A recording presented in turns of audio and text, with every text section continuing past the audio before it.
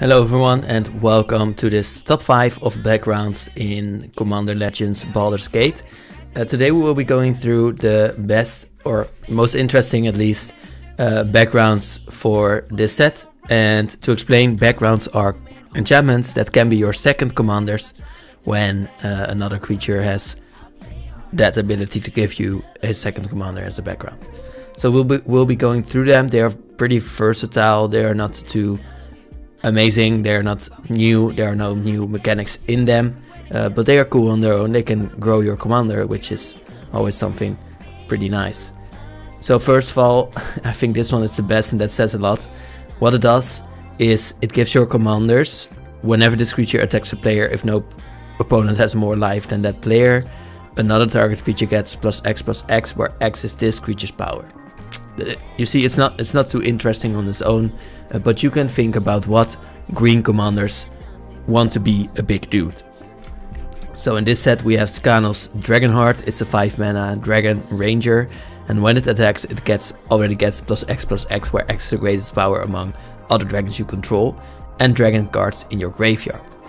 So what I find interesting in this is that you will always, when you attack with Skanos, get the strongest amount of power on top of your power of Skanos, and then it will give it back to another creature. So I think that's pretty cool, and I think that's the best you're going to get out of the value of this card in this particular set. But there are a lot of things you can think about that would make Hardy Outlander a cool card.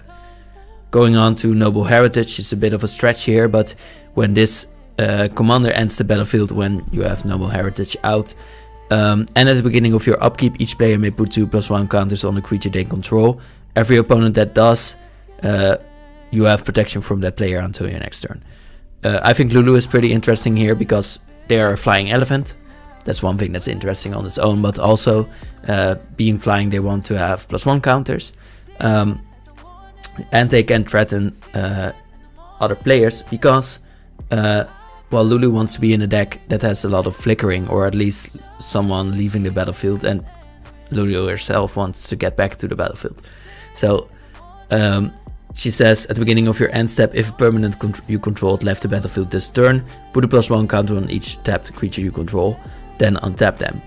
So Lulu also gives +1 counters. That's one synergy there, and the blinking also enables you that when your opponents choose not to take any +1 counters, you can keep putting +1 counters on other creatures than Lulu by flickering Lulu herself, and then putting the +1 counters on other creatures and, well, threatening your opponents like that. Raised by Giants is interesting because it's big numbers.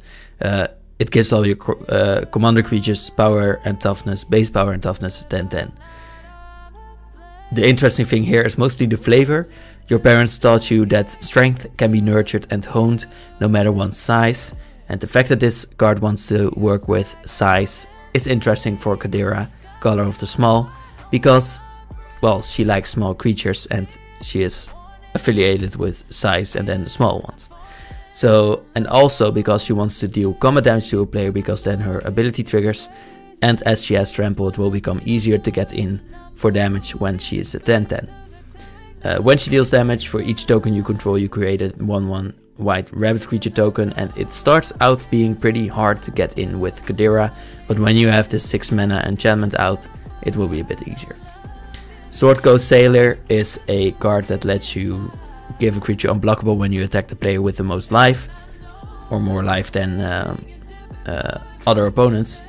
And, well, there's one blue creature that likes unblockable, and that's Allura Merry Thief. She doesn't want to have unblockable herself per se, but whenever you attack up to one target, attacking creature can't be blocked this turn. So at least you will be able to get in with Allura herself as well.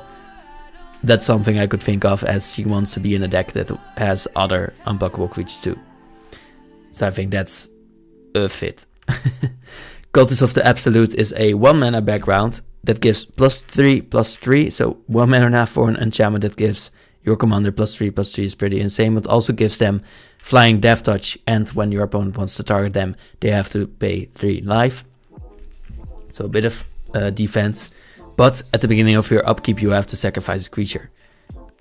And actually that's the favorite part about it to me, because, for example, Bane, Lord of Darkness, wants your non-token creatures to die, and having the ability to sacrifice those creatures is interesting to him, because if you do, your opponents have the choice of you drawing a card or you playing a creature with equal or lesser toughness than the creature that just died. You can play the equal or lesser toughness creature from your hand onto the battlefield. So that's cool.